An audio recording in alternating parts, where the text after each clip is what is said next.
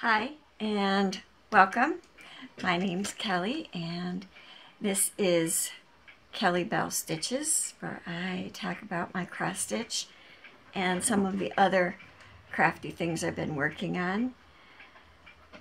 It's been a couple of weeks, I think, since I did my last Floss Tube video. Let me see, I have my journal back here.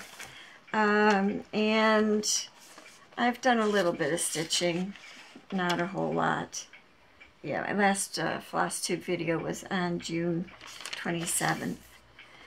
And since then, really the only thing I've stitched on has been my Mirabilia, which I can't say, Michael, the Archangel Michael. And I'm really enjoying it. And I'll show you him in a minute. I did want to say that I did hear from Jay at Mortuary Stitches, and she got the cloth witch that I made for her and sent, and I'm really happy and really kind of surprised because it only took, I don't even think it took 2 weeks to get there, which is amazing to me since I sent an envelope-sized package to Elaine in Australia, and that package, as far as I know, has never gotten there. I mean, go figure. I mean, granted, Australia is the other side of the world, but you wouldn't think. And this was months ago now.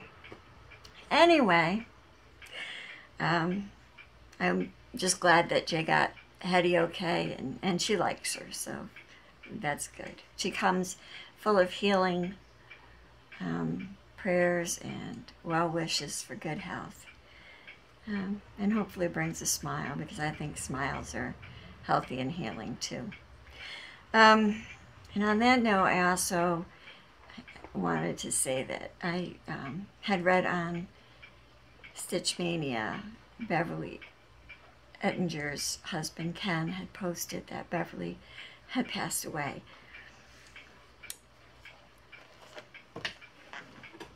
And I'm not going to get too emotional, I hope, because at the time that I was making Hetty for Jay, I was making something for Beverly. And I think about the time that I saw that she passed away was the day, I had asked her and Jay for addresses the same day, and I hadn't heard from Bev. And I think I had mailed Hetty the day before.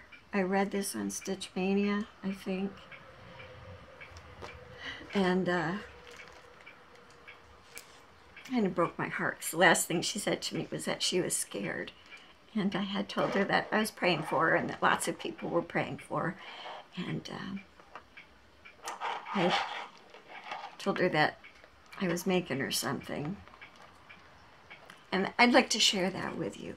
I made her some Greek worry beads, which when my granddaughter asked me what Greek worry beads were, I told her they were the original fidget spinner, because they don't really have a religious connotation. They're just something that people use. They pass them through their hands, and I guess the textural stuff kind of gives you some relaxation and relief.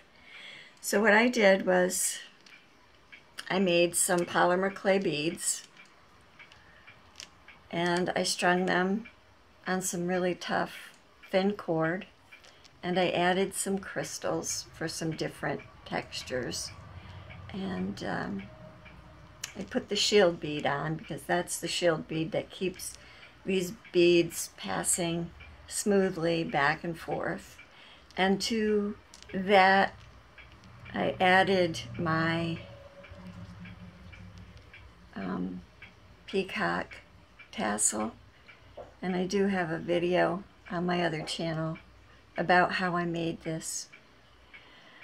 But I thought that Beverly would like this, and that it would keep her company, hopefully as she recovered, but as that turned out, that wasn't to be.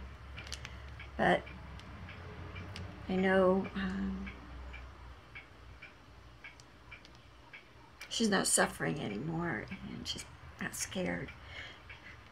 So I just hope that she rests in peace. I know that she'll see her family and friends again someday. And yeah. So, that being said, we will all miss Beverly. She made some of the nicest comments on everyone's videos. And I know she always watched my videos, and she always left me very supportive comments. So, God bless Beverly. And let's see, moving right along, I will show you. Oh, I did have a question on my YouTube channel, and it was just a day ago, and I can't find the comment. I got an email about it. I got the notification on YouTube that there was a comment, but I'll be darned if I can find that comment. It's not there. So it's possible that maybe the person figured it out and then deleted the comment. I don't know, but I couldn't find it. So it's Ms. Shabby and Unique USA. She left me a question on my Floss Tube number 15 about my counting pins. And in that video I was showing counting pins I'd made for Halloween. So this was back in October. And I'd made some jack-o'-lanterns and a Frankenstein monster head and some wizard hats and some little ghosts. I couldn't find the comment, and I can't find those counting pins, so I either gave them all away or I put them away somewhere. So, I don't know which. But, to answer the question, I do have these little gnome counting pins that I made, and I showed in another video. And let me see if I have something I can show. I use jeans and weenies. The way you use a counting pin is kind of hard. I use it when I'm figuring out where center is. I will fold my fabric. This is jeans and weenies. I'll fold my fabric in half, and then again in quarters, and then I take the pin, and I don't do it exactly like this, but it's hard to show, and I'll mark that center stitch. Generally I open it back up, find the center crease, and then I mark it with the pin so I know where to start. Also, when I'm moving, like when I'm not doing full coverage pieces and I need to go to a different motif or whatever, and I need to count over X number of squares or holes in order to do my next stitch, sometimes I'll use a counting pin because I use those little petite needles, and sometimes these counting pins, especially when I'm counting and recounting, it's easier to use the extra pin, because then you count over so many spaces and you hook your pin into that square, and then you can recount again if you need to, but that just verifies that you're going to be putting your stitches in the right place. And these are just the little gnomes that I made around Christmas time, but the comment was on my October video about the Halloween ones. And I hope that helps. I just use them to count spaces, to count stitches, to find center, to mark center. Sometimes I use them to mark the 3 inches in and 3 inches from the side if I want that size of a border around my piece, especially if I'm starting up in a corner, so I know I'm not starting too far out. I do stitch sometimes in hand, so yeah, sometimes the pins just come in handy. And so I hope that answers the question. Is anybody else having that issue where people might leave a comment and then you can't find the comment? And it doesn't come up as being reviewed, because I always try to clear up my possible spam stuff.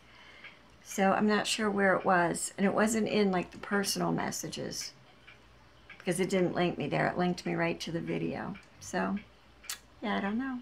But I hope that answers the question. That was Shabby and Unique USA.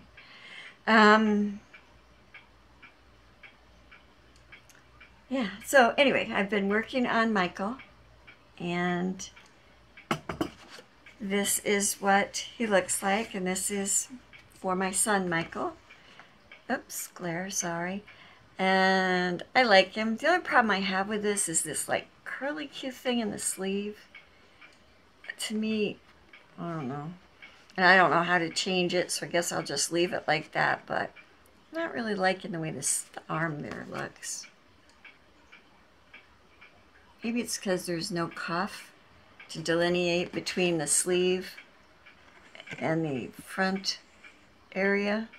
But it kind of looks twisted to me a little bit. But anyway, enough of that. Let me take the pattern off of here. The last time I showed this, I just had this, let me see, don't really have anything to put behind it. It's kind of gloomy here today. Let me stand up. The last time I showed this, I just had this little bit here done. And the last few days that I've stitched, I've been working on filling more of this in. And I actually worked on this yesterday for full coverage on the 5th, because he actually is a full coverage piece. He's a circular design, but he's full coverage. No motifs. But I'm having fun working on him. He's been calling to me, so I will continue working on him on and off. However,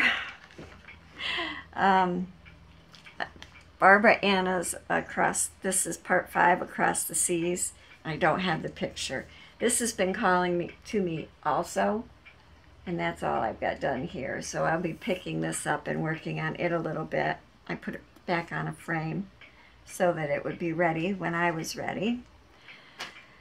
Although I think I've done most of that in hand too. But I think the fabric, this is a 32 count Wild Orchid Lugana. And I really love that fabric, which is good because I bought the same fabric to do 3 Mirabilias. Michael, Lady Alexandra, and Ella, the frog princess.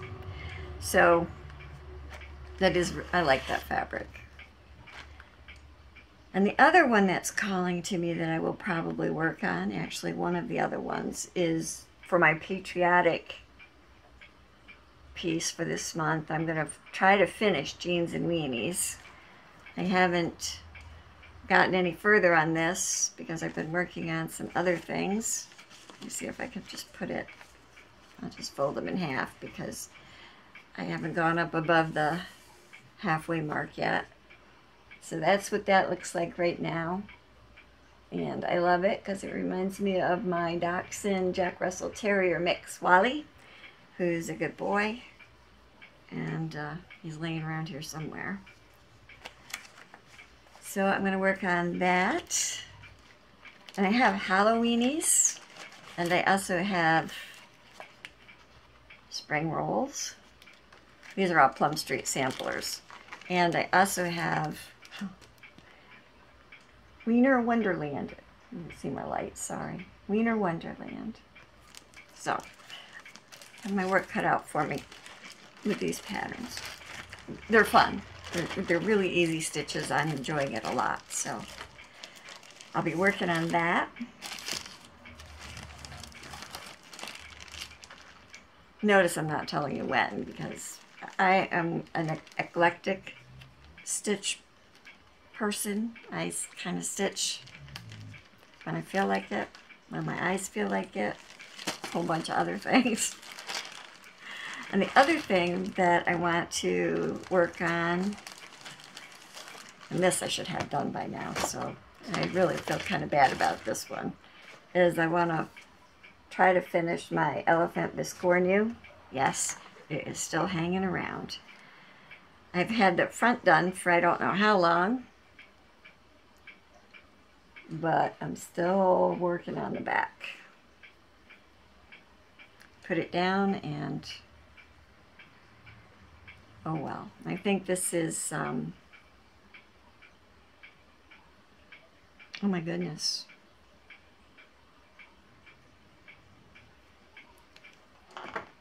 It's an even weave, and it's one you can buy in a package at Hobby Lobby. So, my brain failed me. Sorry.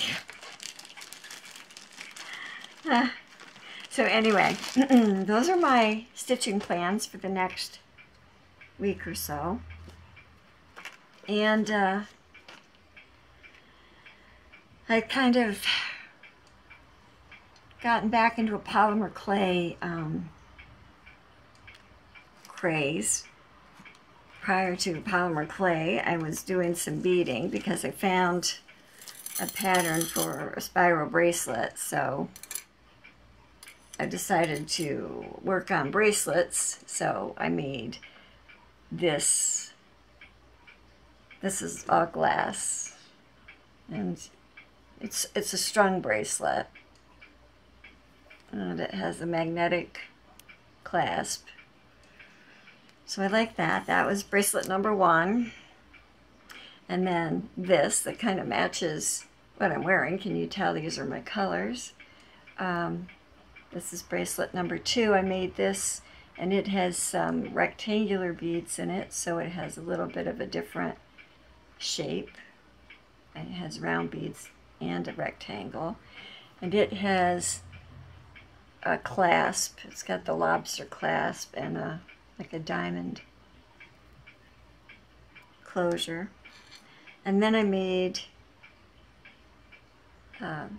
like a white and hot pink and clear spiral bracelet. Again, it's strung, and it has a magnetic clasp. So those were fun. That kept me out of trouble for a day. The same day, I also decided to take some of my blue beads and string this necklace. So it's just knotted, and it's a bunch of different kinds of beads, and it ends in bead cones. I added some chain and then a toggle clasp. And again, it's blue. I could wear it with this outfit. So, yeah, jack of all trades. And then I got into polymer clay. So I made some beads yesterday. And let me see if I can help you against this envelope, I guess. Let's see, you get them to lay right.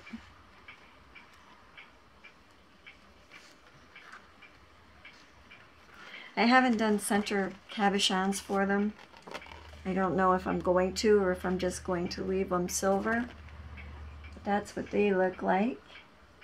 And there's, you know, the little wire wrapped eye and polymer clay beads, bead caps, cabochon piece, and then they're just on regular ear hooks.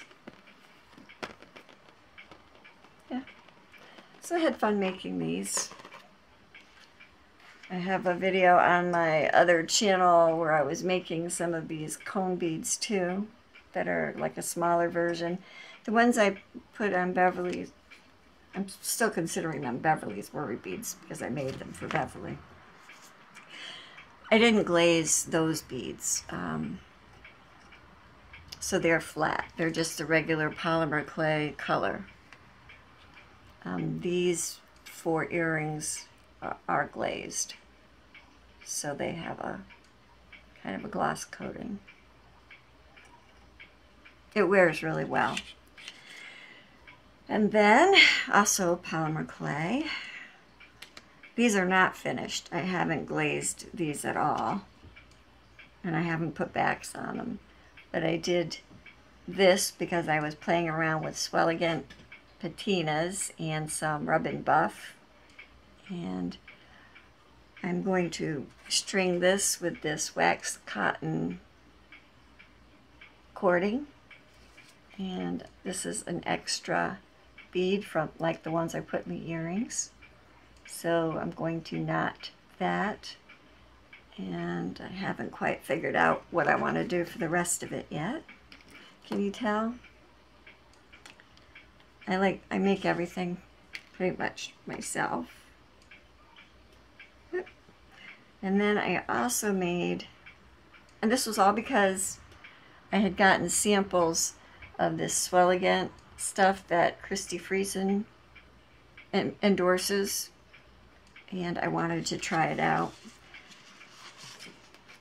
I wound up using Rub and Buff, but this is a pendant with a bird on it, and it will go on a cord. And like I said, it's not glazed yet, and there's a few little flat back crystals on it. So that is my foray into polymer clay in the last 2 weeks. Actually, the polymer clay foray was just this week. I was still working on the earrings and things this morning. And then I also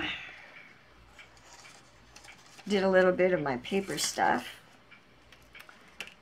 So I went ahead and I did this is for my Wizard of Oz album. Remember, that's a pocket, and I have the 2 tags that I have finished. And this one has the picture already in it of my rock wall garden out by my back deck. And that's what I intend to use this album for, because there's no place like home, which I think is what it says right there. There is no place like home. And the wizard will fix everything is also what it says. And then that's the spine, in case you haven't seen it, and that's the back, the Emerald City. I did finish the inside front cover and the first page. Stand up. I'm doing this like a rainbow, so this first page layout is red, and you can see the witch's feet here, and this is a belly band where I could do a bigger page with pictures on it and slide it in here, and it goes all the way through. And then the shoe is actually not glued down all the way, so it's like a stopper. The page would go inside the shoe and it wouldn't fall through. The inside of the cover, I did a waterfall page, and this is magnetic, and it just opens down, and then I could put a picture up here, and I could put a picture here, and then this is hard to show, but there's different pages, and there's a few pages here that I could also put pictures on. So my next layout page will be orange. Not necessarily all sparkly, but I showed this the last time, I think, that I cut this out of the local paper when our balloon festival was going on. And this is the start of what I'm going to do, because this will be a tip in or a tip up, whatever.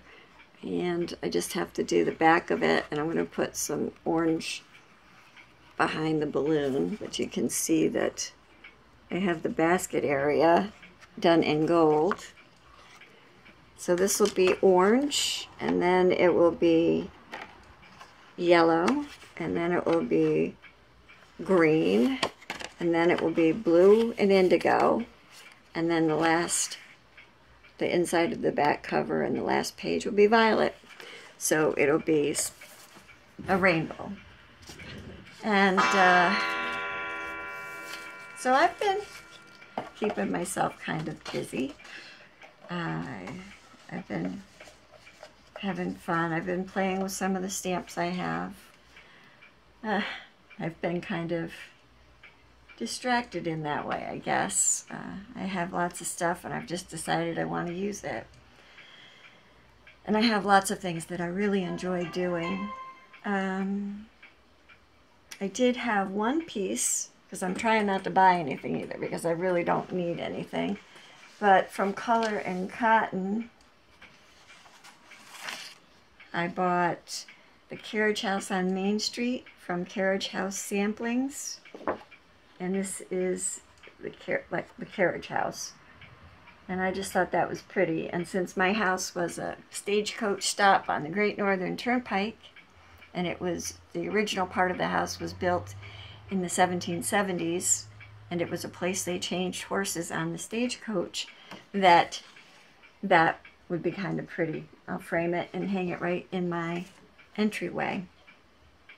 The only thing I don't particularly care about, I was looking at this once I got it, and if you see there's a horse here, but he kind of looks like a demon horse. I know that's probably supposed to be reins or bridles or something, because he's attached to the carriage, I think. But it just looks so freaky, so I might leave those top two black lines off. Those two there. I don't know what, I don't like it. But I like the rest of it. The rest of it's beautiful. So that is on my horizon also. I see that everybody's doing, well, not everybody, but a lot of people are doing whip parades, which I'm going to stop. Sorry, I'm back. I know I was almost done. I have more than enough whips. I could do a parade, but I don't know. I feel like I don't get enough stitching done anyway, and to kind of get it all out and look at it all, I don't know, that might freeze me up. So I don't know, I'll think about it. If you'd like to see what I have in the line of whips, they're not the usual things, I guess. Some of them are. I still haven't gotten back to Dragons of Sumatra. It still isn't right, and I'm actually considering going to tea-stained fabric. Oh, that's the other thing I did. I get the 5 skeins of floss from Color and Cotton from Andrea, and I love the flosses. And I also joined, she's starting up a hand-dyed fabric club. And I've always said that I would never buy fabric in a club because I like to dye my own. But I thought this would be kind of a good opportunity to try some different fabrics that, you know, I may not have in my stash, or colors that I may not be able to come up with. So I thought that would be fun. And so I joined that. And I did get a message, an email, that my next floss subscription has shipped. I haven't heard about the fabric yet, so, but I will show it when I get it. I do want to show this. This is a box. It's a cigar box that I altered myself. There's a video about it on my other channel. And I decided that I've been seeing everybody do their floss in, you know, floss away bags. These aren't floss away bags, they're just bags that I bought, I don't know, online somewhere. And I'm got the 3x5 card in it, and I'm putting my Color and Cotton collection in like this. And right now it's alphabetical order inside the box. And I think I've gotten, I don't know, 3 subscriptions, so I think I have 15 skeins of floss so far. But I'm really liking that because the way I usually keep my floss is on bobbins, and I have the main body, you know, wrapped around the bobbin, and then I put the extra floss through the hole, and if there's extra that I, you know, enough that I want to save it, then I'll add that in the hole also. And I like the idea that, you know, you cut off the length that you want, and this, the main part of it stays on this side of the card, and then the cut part and any extra can go on this, inside the same bag, and you don't have it all kinked up on the bobbin, and I really like that. I like that idea. So I don't know whose idea it was to start with, but I've seen it a few times, and I really like it. And I can't really show you the inside of this box, but it's got roses on it and a mirror. I had a good time making that box. I have a good time making just about anything. Yeah, so I didn't do a lot of shopping. Like I said, I got this one chart, but I am enjoying shopping my stash, and yeah, I have an awesome stash.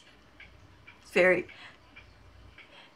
very sad to say, I suppose. I have crafted for so many years, and I have stockpiled so much stuff that I can shop in just about any shop you could imagine, all within my house. So I guess that's good. Put my box back down over there. So anyway, thank you for joining me. I hope that you enjoyed my video. It's a lovely community. I send prayers for healing to anyone watching who needs support, a hug, some better health.